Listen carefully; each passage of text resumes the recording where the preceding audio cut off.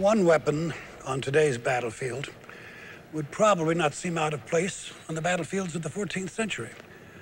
Artillery cannons still depend on the 600-year-old idea of harnessing an explosive force to send a projectile down a tube.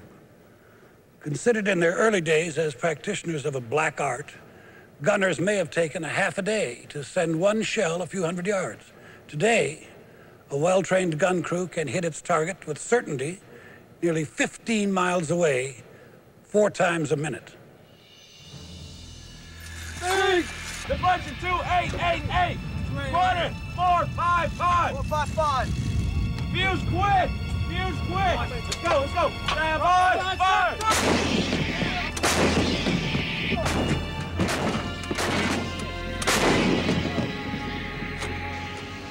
Firepower.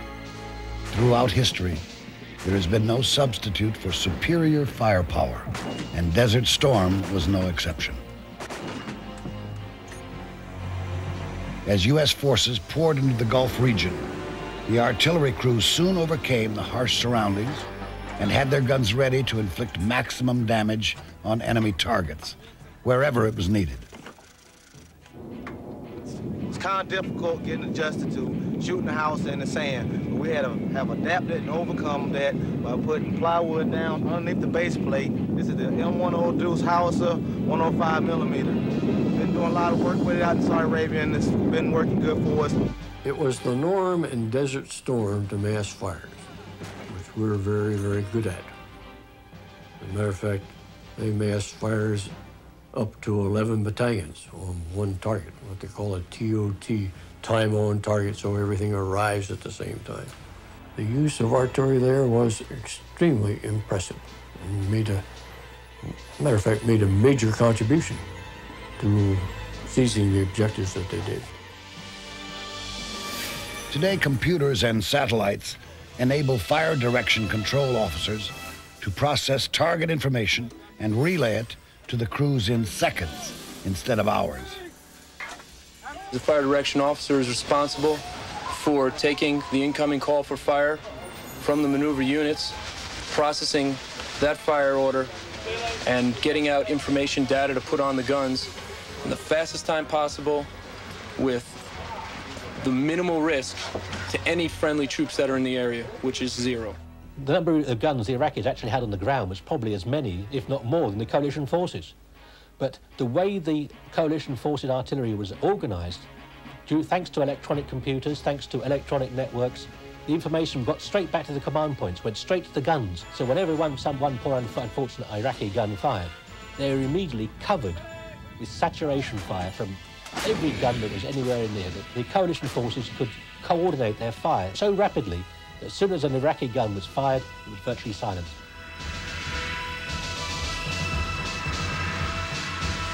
One of the most effective of Desert Storm's guns was the M198 155mm howitzer. The M198 is today's state-of-the-art field gun, able to fire 6 rounds per minute with a range of over 18 miles.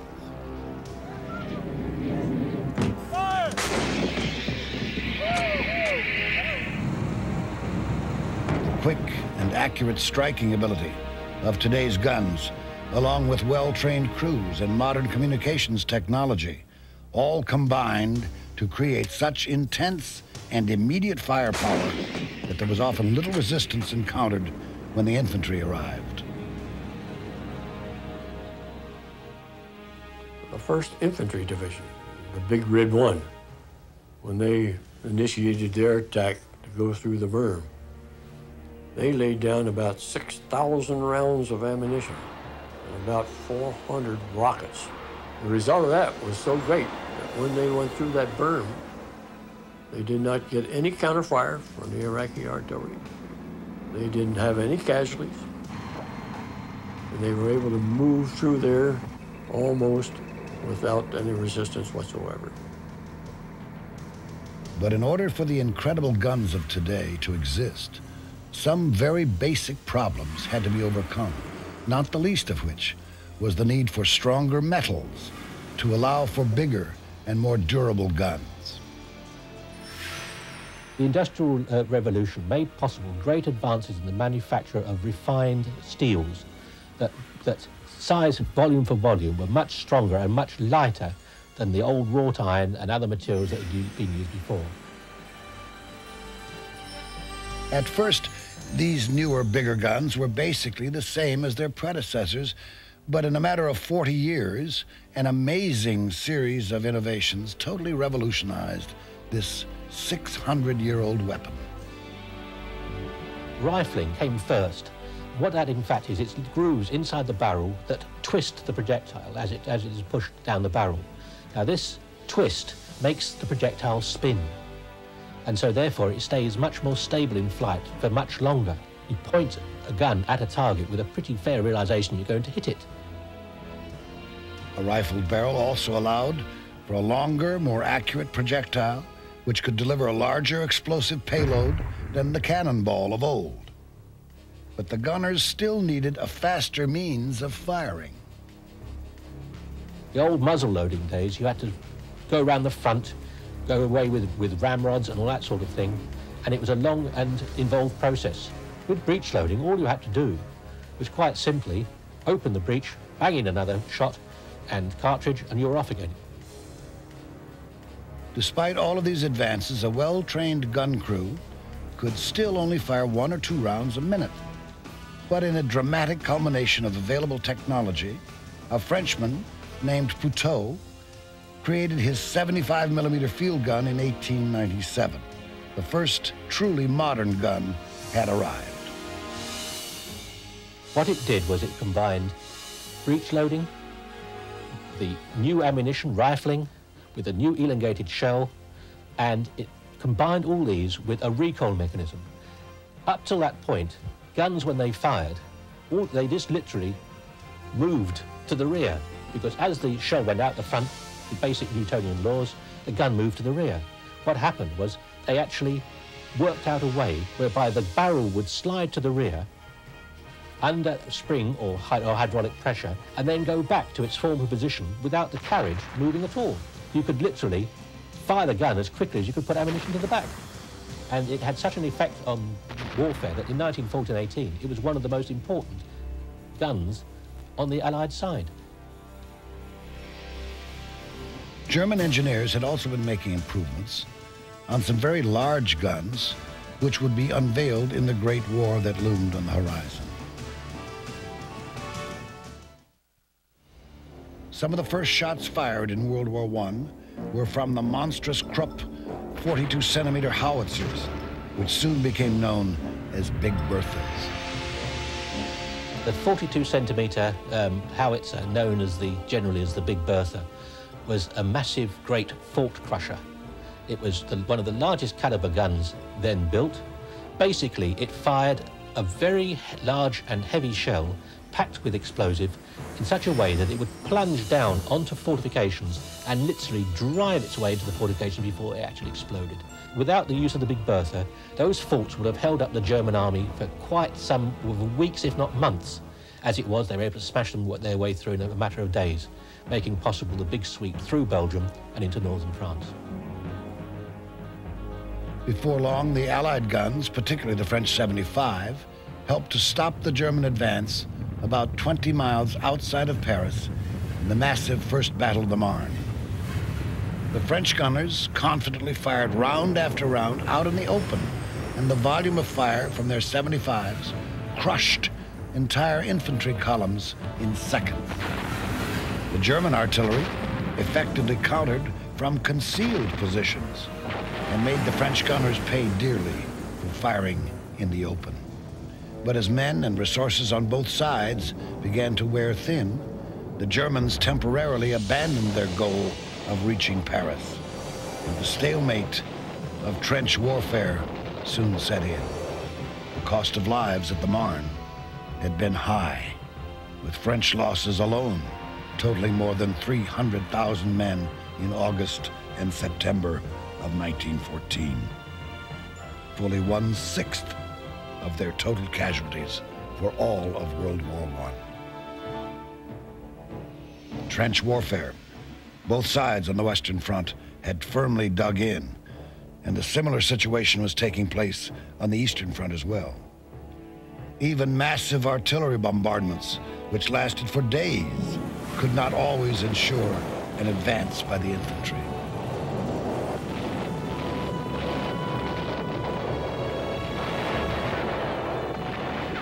One type of artillery which was particularly well suited for the trenches was the mortar.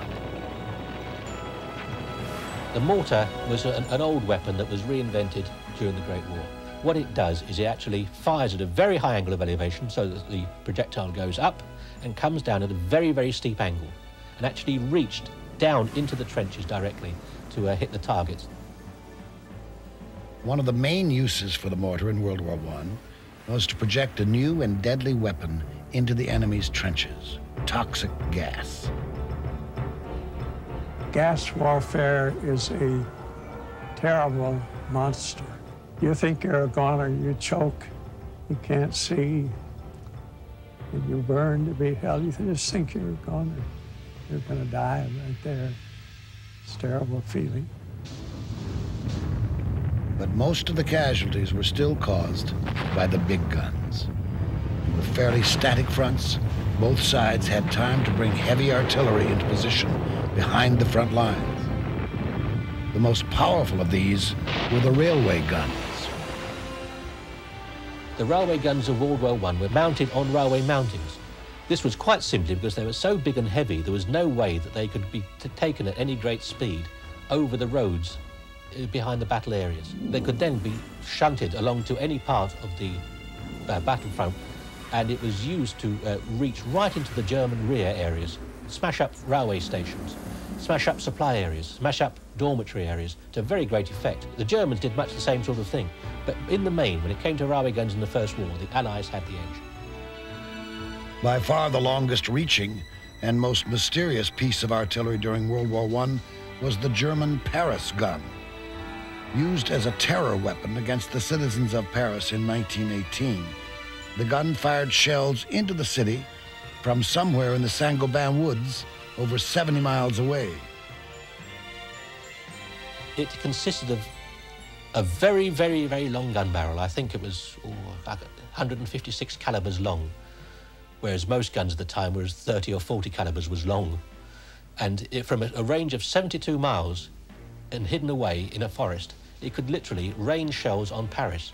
It was 72 miles away from the front line. Nobody had ever heard of a gun firing that distance.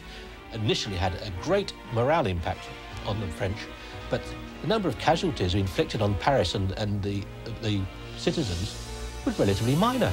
Many shells just fell in empty space, in the street, in parks. Although it was an extraordinary technical feat for the time, its military effectiveness was virtually nil.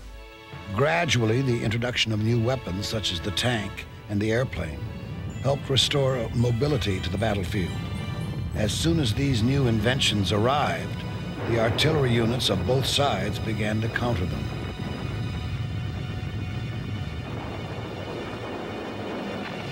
At first, existing guns like the French 75, the German 77mm field gun, and the Russian 76mm Putilov were simply placed on special mounts to fire at planes or used at low trajectories to counter enemy tanks.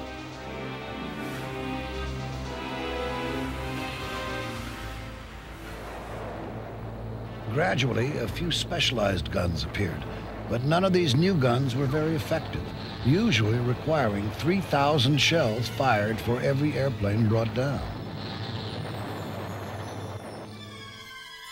As the war ended, Allied artillery and other forces could claim supremacy. But in the years to come, this feeling of superiority also created a certain amount of complacency on the Allied side, while German research in the black art of artillery continued in secret. A new era of more effective and more specialized weapons lay on the horizon, and the rising Nazi Party was prepared. World War I had been a fairly straightforward conflict where the duties of the artillerist had remained, for the most part, what they'd always been. But in World War II, the warring armies were quickly drawn into a deadly race against technological defeat. Most Allied countries were unprepared for this new race, still relying on guns of World War I vintage. Hitler's army was clearly in the lead. The nation that was perhaps best situated in 1939 for a modern artillery war was Germany, because after 1918, the Treaty of Versailles virtually removed all the artillery they had. So they were free in clandestine conditions to develop a whole new family of artillery. And by 1939, they were well on the way to producing those guns in great numbers, which is what modern war requires, not just modern guns, but large numbers as well. The U.S. Army had decided to modernize its gun designs just after the First World War, but large-scale production never began, leaving the troops to train with older guns like the French 75. It's an amazing weapon because it was developed in 1897, and it lasted all these years, and we were still using it for training in 41. It was a very fine and accurate weapon, but we needed something that would have more range and more lethality. But it's the only thing we had for training. Some of the other troops didn't have that. They had logs they'd sit across something and use that for training. But as the threat of another great war became a reality, American industry swung into action, producing guns that would set the standard for years to come. The M2 105mm howitzer and the M1 155mm howitzer led the way in the transition from the French 75. The new self-propelled class of guns was also a significant improvement. First developed at the end of World War I, these new guns helped to increase a unit's total firepower by providing better mobility and flexibility.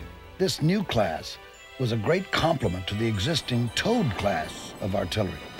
One of the most effective of these guns was the 155mm Long Tom.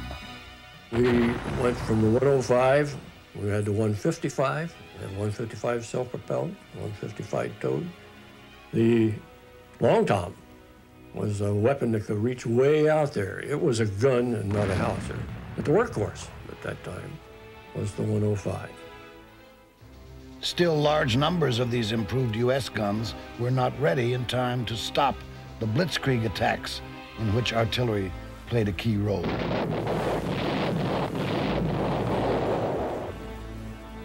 They would suddenly lay down vast areas of fire from artillery pieces. They would be supplemented by dive bombers. They would be supplemented by the infantry mortars. Anything that could be brought to bear on one particular area of landscape where the unfortunate enemy was would be saturated. They would be saturated to such a point that when the armour moved forward, there was virtually nothing to stop it. It would pour through that gap. And as they poured through, the artillery would move out and prevent the enemy moving in from the flanks. One of the most important and versatile of the German guns was the 88mm Flak 18. Developed in secret beginning in 1933, the 88 proved to be very effective against enemy tanks, planes, and troops in the field as well. The muzzle velocity of the 88, that was a real reason that you could aim really point blank at a tank. And if you had a thing like that with a relative high reload capacity, you really had examples where one gunner, they killed a battalion of tanks with 3 guns within an hour or 2. A comparable U.S. gun brought into service in 1942 was the 90mm Baby Long Tom, whose effectiveness against enemy infantry, tanks, and planes led to it being known as the Triple Threat. Of the more than 5,000 V-1 rockets launched at Antwerp, Belgium, only 211 got past the Baby Tom's defenses.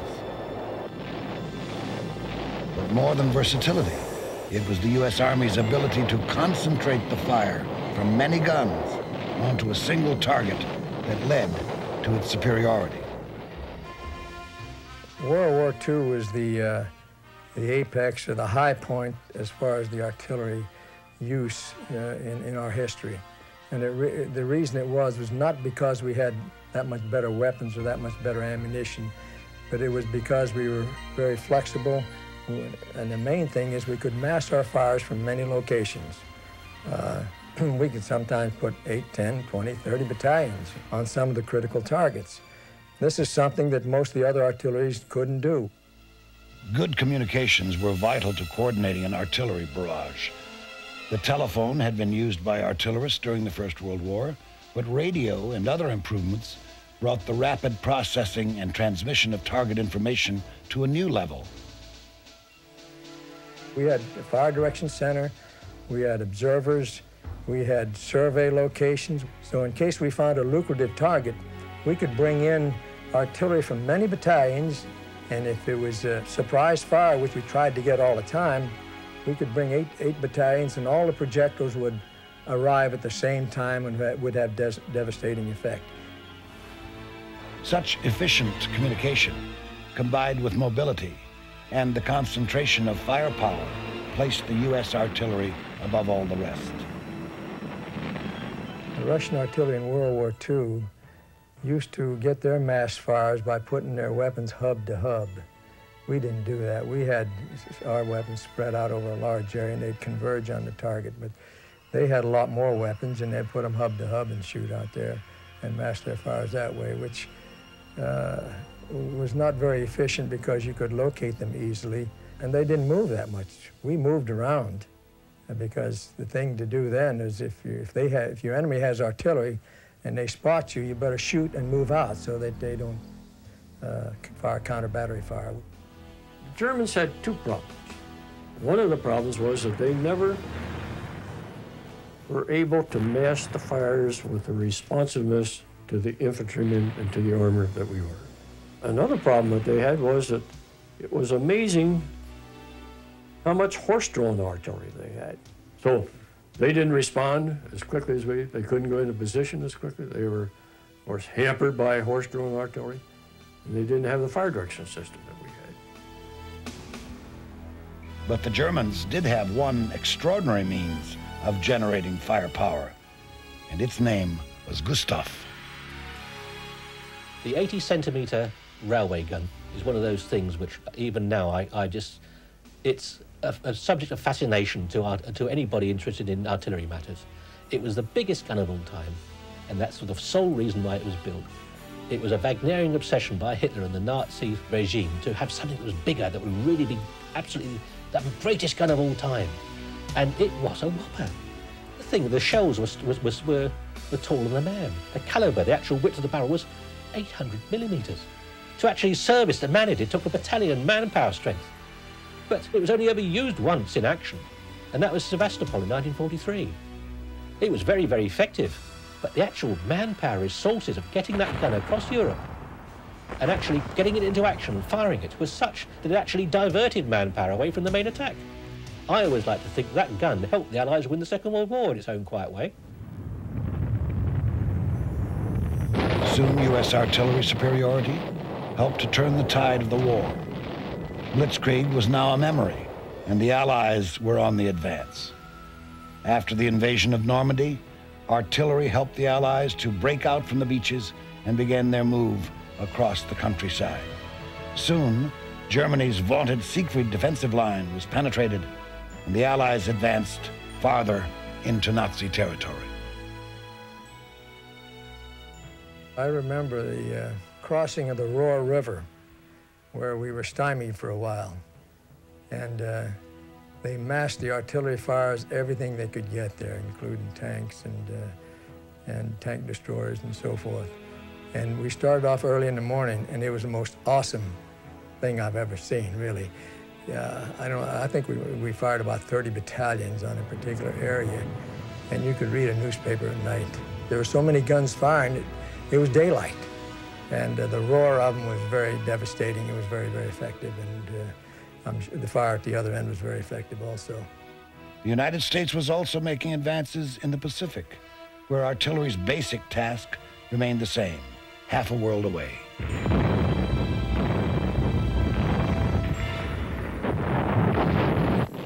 The role of artillery is to support the infantry or the armor in their operations. In the Pacific, with the jungles that they met in the initial phases of the war, in the island hopping, they had an entirely different way of using artillery and attempting to support the troops that they had. And I would say, having fought in Europe, their job to support the infantry in the Pacific was much more difficult than we had.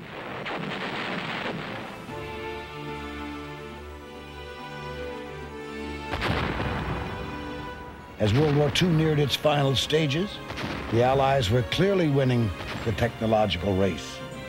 At the Battle of the Bulge, another innovation was unveiled, known as the variable time or proximity fuse. With older fuses, the gunners would have to estimate how long it would take for the shell to arrive just above the enemy, where its explosion would cause maximum damage. This was a difficult task, and shells would often detonate too late in the ground or too early high in the air.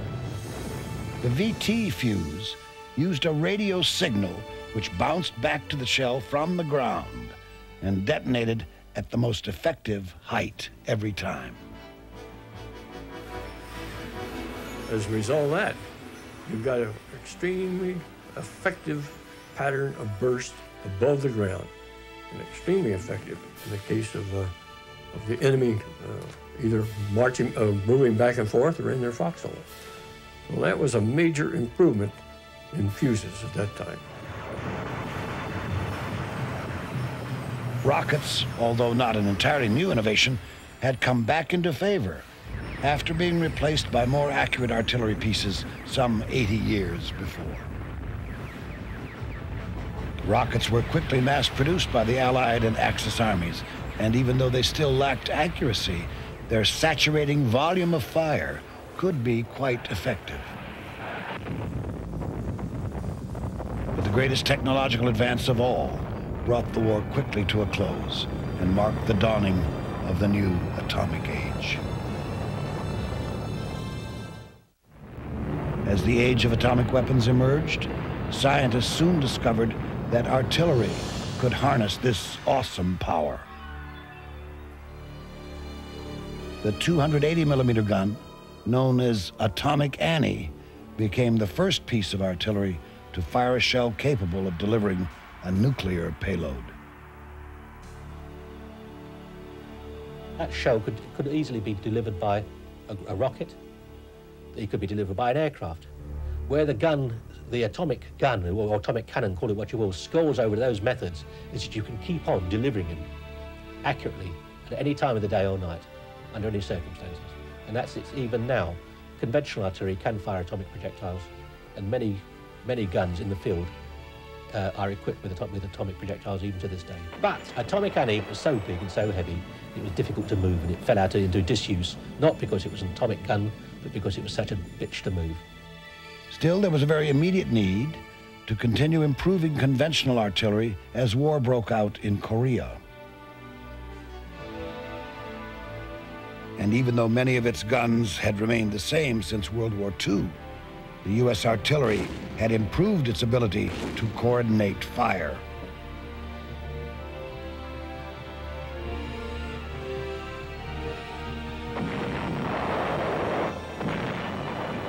One of the things they did in Korea that we did not do in Europe was use the box barrage. There they had if you had an infantry battalion or some type of unit on a hill mass being attacked by a tremendous number of Chinese. As you know, they outnumbered it tremendously in Korea. They put down a line of fire on both sides of that battalion, and a line of fire in front of that battalion, a line of fire behind the battalion. That became a box. When everybody was coordinated, they would lift the line of fire to the rear so the battalion could evacuate and withdraw and come back out of that whole box barrage. But that requires a tremendous expenditure of ammunition, and it requires a tremendous amount of coordination.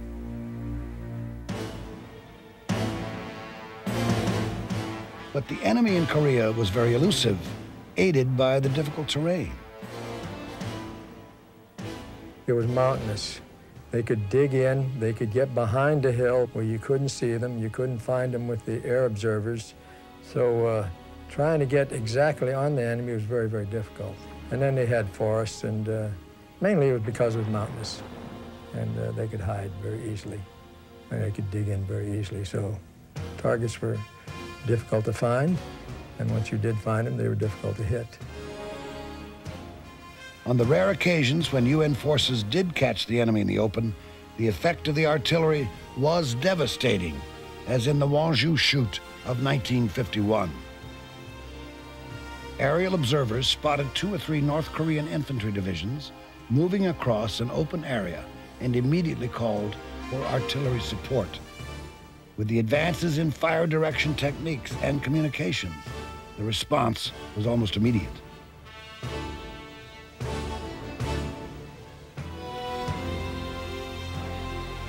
After only 3 hours of firing, the North Korean divisions were utterly destroyed.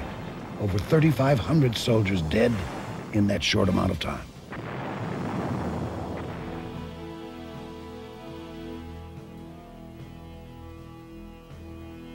Once again, artillery proved that it could overcome harsh surroundings and operate efficiently in any type of weather, 24 hours a day.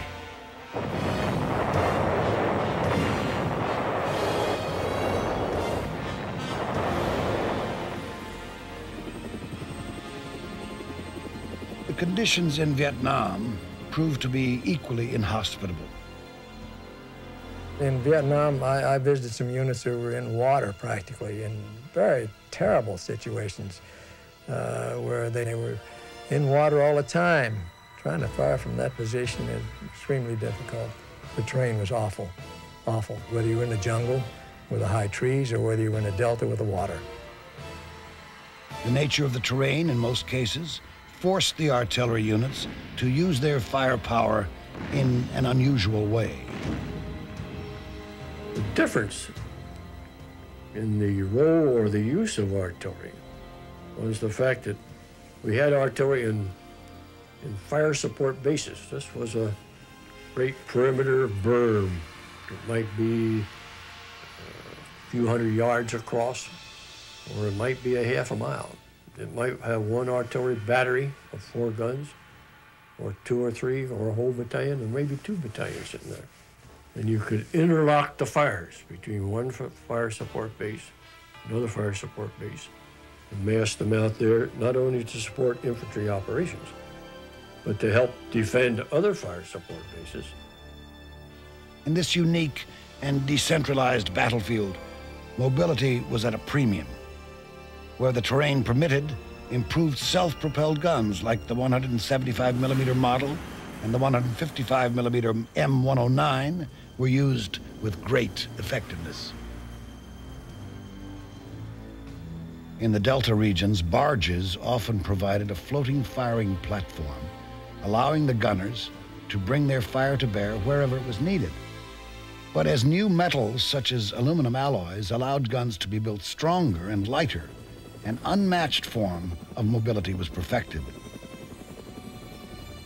The helicopter became a major support to artillery units by being able to carry not only guns to areas where they wouldn't otherwise get, but to keep them supplied when they were in action. Everything had to be brought in by chopper. In many cases, that was the only way to go. And we moved the 105mm howitzer by chopper, and you could move the 155mm howitzer by chopper.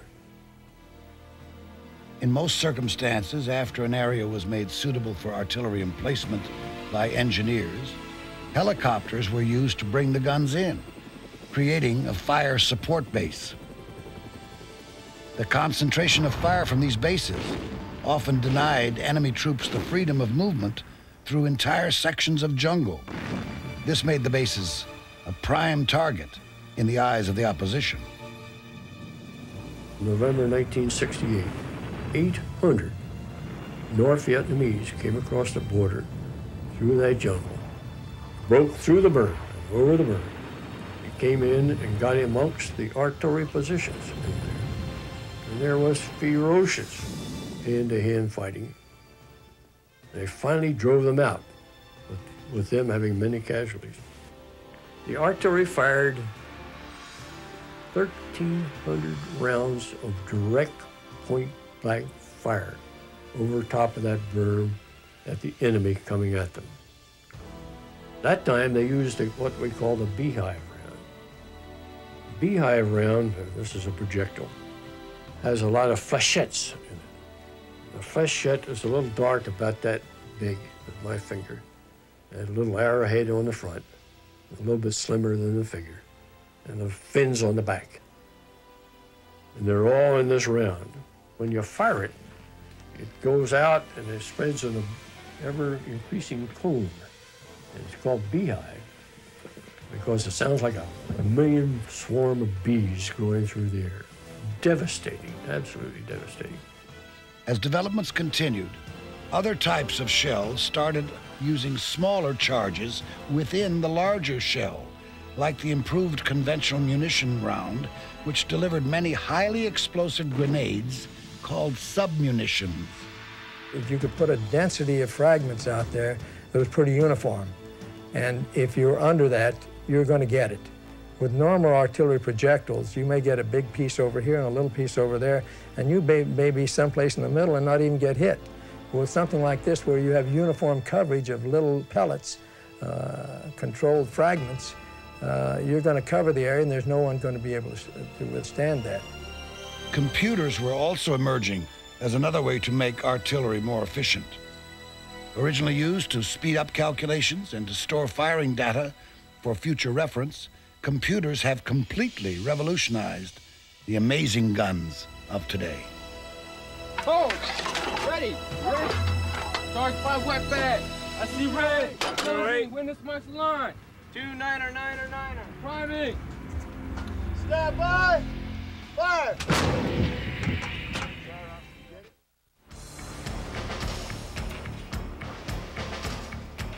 Today, computers and electronics allow artillery to respond more quickly and with better accuracy than ever before. The use of electronics at the fire control centre meant that the time from seeing a target to firing at it was compressed considerably, grew much shorter, and it was possible to engage targets that once upon a time gunners wouldn't have thought of engaging, such as even individual tanks. Once upon a time, the only way to hit an individual tank was to get a whole battalion's guns and fire it at that general area and hope you'd hit it. Now, you could even talk to one particular gun and way over the horizon stand a pretty good chance of hitting that one individual tank. A perfect example of this new striking ability is the M109A6 155mm howitzer known as the Paladin.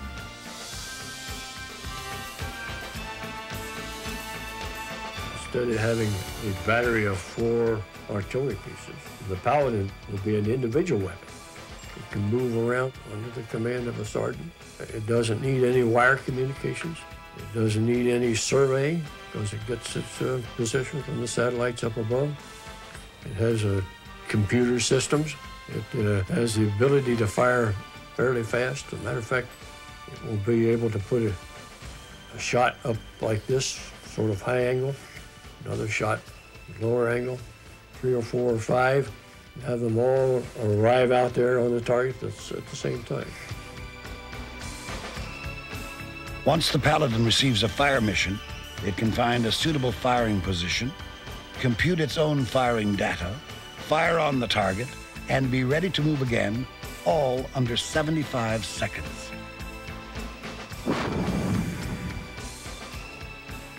It is this ability to shoot and move, avoiding enemy counterfire, that makes the Paladin such a valuable asset on the modern battlefield.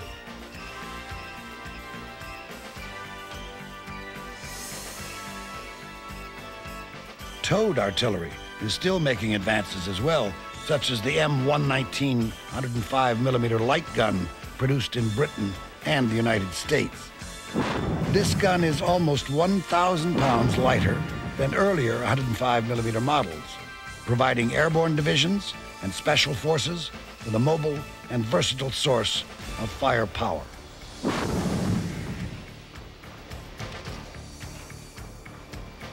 But more and more of today's artillery is self-propelled.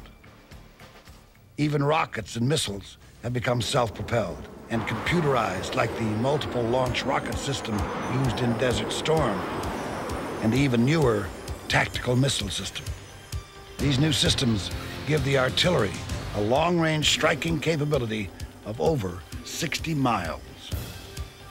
Take the MLRS. It has 12 rockets, 6 on either side. You can fire out there many, many miles, can lay down a devastating amount of rockets on a particular area. Then one that's coming into being now is called the TACMS. It uses the same launcher as the MLRS. It has fewer rockets in it, but it has a longer range, carries a lot more submunitions. By far the most revolutionary gun of today is the Defender. Still in its towed prototype form, the Defender will be a self-propelled 155mm howitzer similar to the Paladin. And like the Paladin, it will be able to act as a one-gun battery, firing shells at different trajectories so they converge on the target simultaneously. But the Defender has 2 additional features. One of the major technological innovations that's coming in right now is the use of liquid explosives and propellants as opposed to the old solid propellants. Rather than a gunner pushing a shell into the chamber and adding a propelling charge, he'll put the shell in only, probably by some sort of automated means, and then an automatic system will inject a certain amount of liquid propellant in an aerosol form, possibly, into a chamber, ignite it, and off goes the shell in the conventional fashion. So instead of having a vast magazine of solid charges on artillery of the future, we're going to have a tank, rather like a petrol tank, from which the liquid propellant can be used. But even though technology may change gun design of the future, the basic role of artillery will remain the timely delivery of inescapable firepower. This is a big weapon here. The grunts don't have anything big like this. They need fire support where they're getting overran. They would call us back and we would give them fire support so they can accomplish their mission. Artillery still prepares the way for any attack. Infantry, armoured or combined arms, whatever. Artillery clears the way. No matter what battle you look at, back to the Great War, to Desert Storm, artillery functions remain much the same.